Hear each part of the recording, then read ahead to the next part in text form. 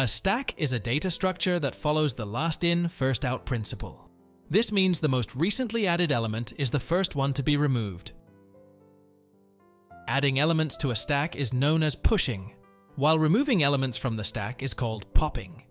When you push an element onto the stack, you place it on top, making it the new top element. Conversely, when you pop an element from the stack, you remove the element from the top, effectively making the next element in line the new top. Think of it like a stack of plates. You add new plates on top, and you only remove the top plate. Now, let's say you've popped all the elements from the stack and it's empty. If you try to pop another element, you will encounter an error known as a stack underflow error. Conversely, if you attempt to add more elements than the stack's capacity allows, you will encounter a stack overflow error. A stack can be implemented using both arrays and linked lists. We'll first explore the implementation using arrays, and then we'll look at how to implement a stack with linked lists. We'll use Python for the implementation. We'll start by defining a class called stack. In the constructor, we'll set a default limit of 6 for the stack and initialize 3 members: items to store the stack elements, size to track the current number of elements, and limit to set the maximum capacity. After that, we'll define the operations such as push to add elements and pop to remove elements. To define the push operation, we'll start by creating a method called push that takes the element to be added as an input parameter. First, it checks if the stack is full by comparing the current size with the limit. If the stack is full, it will raise a stack overflow error. Otherwise, it will append the new item to the items array and increase the size by 1. To define the pop operation, we'll start by creating a method called pop.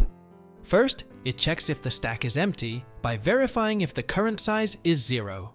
If the stack is empty, it will raise a stack underflow error. Otherwise, it will decrease the size by 1 and remove and return the last item from the items array. There's also a peek operation that returns the top element without modifying the stack. We'll start by defining the peek method. First, it checks if the stack is empty. If it is, it raises a stack underflow error. Otherwise, it simply returns the top element without removing it from the stack. Now, let's see these codes in action, along with the visual animation. First, we'll initialize the stack object using the class we defined earlier, leaving the limit set to the default of 6. This stack animation is a visual abstract representation, while the array below represents the actual implementation. After initialization, we'll push elements onto the stack. Pushing means appending elements to the array, which is a constant time operation. Then, the peek operation will simply return the top element of the stack, which corresponds to the last element of the array, also in constant time. Finally, removing an element involves deleting the last element from the array, which is another constant time operation. Next, let's explore the implementation using a linked list.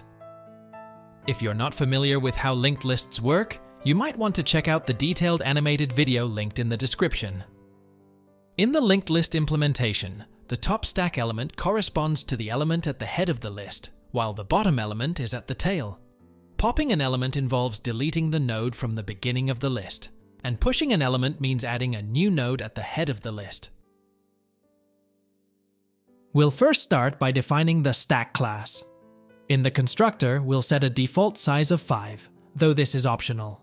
Then, we'll initialize a linked list to store the stack elements, set the maximum size, and keep track of the current size. After that, we'll define all the stack operations, such as push, pop, and peek, to work with this linked list implementation. Let's start with the push function. First, we'll define the function and take the value to be pushed as the input parameter. Then, we'll check if the stack is full. If it is, we'll raise a stack overflow error. Otherwise, we'll insert the data at the head of the linked list and increment the current size by 1. Next, to pop an element, we will first define the pop function. Then, we'll check if the stack is empty. If it is, we'll raise a stack underflow error. Otherwise, we'll decrement the current size by 1 and delete the node from the head of the linked list. The peek operation is also similar. We'll first check if the stack is empty. If it is, we'll raise a stack underflow error. Otherwise, we'll return the data from the head node of the linked list without removing it. Now, we will first initialize an object of the stack class we defined earlier. The stack you see on the right is the abstract representation, while the linked list below, initially set to null, is the actual implementation. Pushing onto the stack corresponds to inserting elements at the head of the list, which is a constant time operation.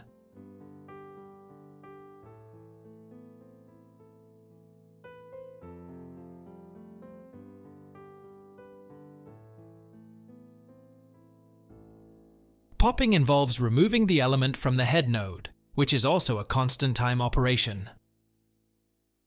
The peek operation simply retrieves the data from the head node of the list, and this too is a constant time operation. Understanding the linked list data structure is crucial to grasp how this implementation works. We have detailed videos on both linked lists and arrays on this channel, which you can check out for a deeper understanding. Now let's look at a use case of the stack data structure. Imagine you're editing an image in software. First, you erase something in the image, then you paint something, and then you paint again.